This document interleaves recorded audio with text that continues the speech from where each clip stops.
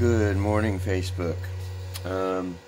Just wanted to take a couple of minutes and kind of explain this random character you've probably just come across. My name's Christofori. That represents Christopher, the earthly vessel's name. That was the name my parents gave me when I was born on December 7th, 1977 at 1:27 p.m., 7 pounds, 7 ounces. And for a long time, I only had 6 sevens, but there's been lots of other sevens in my life since then.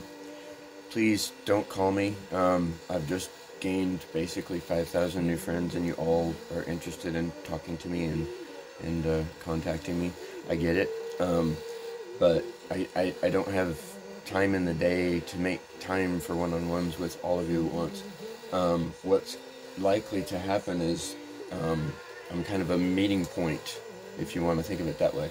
I have a lot of friends who are orphanage directors in Uganda, Kenya, all over Africa that I have worked with personally. Just going to share a little bit of my testimony. Last September, if you look at my page, my wall here, where I'm up here at the top. See? Okay, that's my wall. If you look at my wall, in my About section, it talks about I'm a shaman, and if you look at my jobs and stuff, it says that I started that on September 13th last year. That was after Queen Elizabeth died, that funeral procession. You know, I watched that and something stirred within me. It was almost as if God pulled out a starting pistol and said, "Go!" Alright. So anyway, after that, things awakened within me, and I started to go back to some of my roots. I had previously in life, 6-7 years ago, started to work with people like Ivan and Justina Walagugo, Ivan Walagugo, and Justina Nangobi, who has since, God rest her soul, passed on, and started some work back then with them. And when all of this amazing stuff happened here with me, and I started sharing it on Facebook, he convicted me. He said, "You should be grateful to have breath.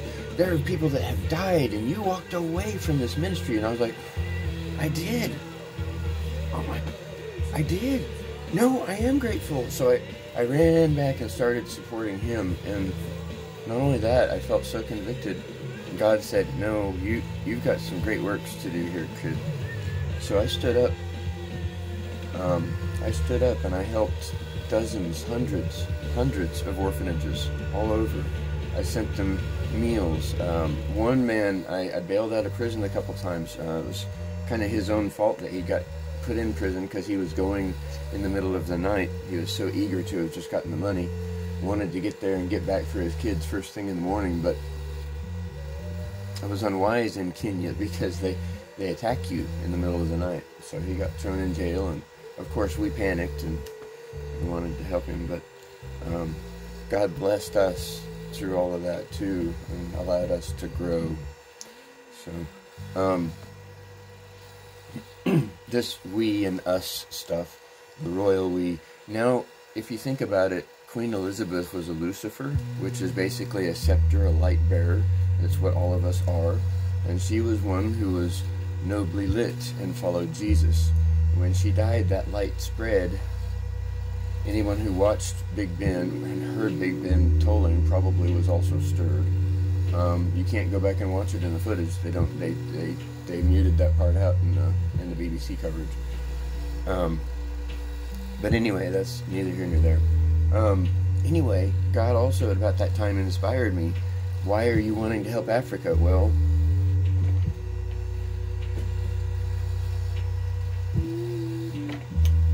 see, it all has to do with the weather.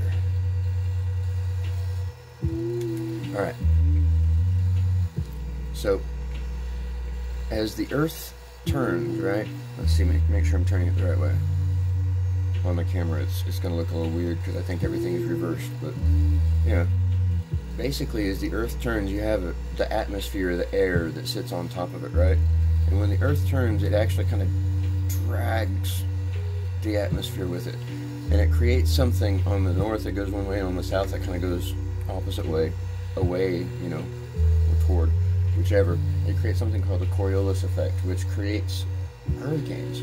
And part of the reason that that happens is because this whole part of Africa up here, where the desert is, it's a desert. There's no green, no vegetation of any kind. So all the air that comes across here when the earth creates that drag heats up. What does it do after that? Well, it comes over the ocean. Hot air causes moisture to rise out of the ocean. What happens, children, when that happens? We get a spin because of the Coriolis effect. What happens when that happens, children? We get hurricanes. Hurricanes. Okay? Why is that happening? Well, geographically speaking, yes, it's because of a desert. Why is the energy coming this way and creating that spin? Well, two things. If we focus on Africa to try to feed the people and heal the people, they're going to work on healing this up here. There's already de-desertification projects happening up here. We just need to help that, okay? So, we that live here are a very blessed nation. And it doesn't take much to help support the individuals that live here. It takes a whole lot, though, to do all this. Okay? But that's what's going to stop the hurricanes coming and destroying this. Okay? So,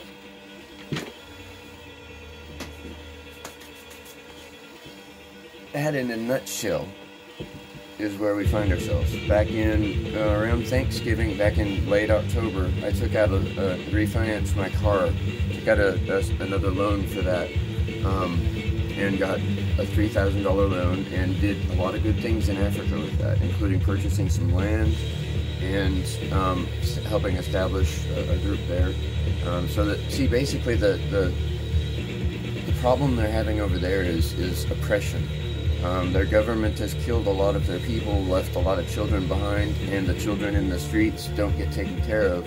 They just have to fend for themselves. So that, you can imagine how those kids might turn out if not a loving, Christ-like, caregiving soul comes along and tries to help take care of them. So you get my friends. Now you see why people like me exist, to kind of gather the masses and say, here's what God would like for us to do. In his day, Jesus said to his disciples, and I'm not calling you guys disciples, we're all friends, we're all family, we're all brothers, okay? I'm not starting a cult. Nothing silly like that. No, I don't have time for things like that, guys. I don't have time for one-on-ones. I'm not going to be everyone's counselor. I have people in my life here in Broken Arrow, Oklahoma, that need a good mended arrow to go around and help minister with them. So when you call, you're interrupting that. So please don't call, guys. If you need one-on-one stuff, interact with the posts. And I might suggest you find some of my friends who run orphanages in Africa and interact with them, because they are the ones who are going to give you your blessings. I'm just the one who brought you to them. Father in heaven, hallowed be thy name, Father. Thank you, Father, for blessing me with all kinds of friends, for blessing me with exposure for your message and your mission for us on this world, Father, to prepare things for your arrival. In Jesus' precious and holy name, I ask all these things. Amen. Now, what else can you expect from me? I'm going to share testimony. I'm going to share revelation that the Spirit lays on my mind and in my heart. I'm going to share uplifting, positive things to help you get through your day. And hopefully, you guys, when you comment back and forth, please just do so kindly. This is a safe space. There are kids that come around here. I'm kind of like a modern-day Mr. Rogers. As a matter of fact, he's one of my great inspirations. Those of you who do. So, and Rocky Boy, come on. This is my beloved German Shepherd, Rocky. Come here, Bubba. Say hi, Rocky Boy. Hi. He's in training to be a service dog. He's actually almost all the way there. We're working on getting to take him into public places. So far, he's doing outstanding work. He loves his back scratch. You know, dogs his back scratch. Don't you, Bubba? Yeah. Yeah. You want to play for a little bit? Oh, nice. That was a good catch, boo. Alright, Bubba. We're going to play and let this video post if it'll post. It's 10 minutes. Oh, my goodness. Wait, let's see. Wait.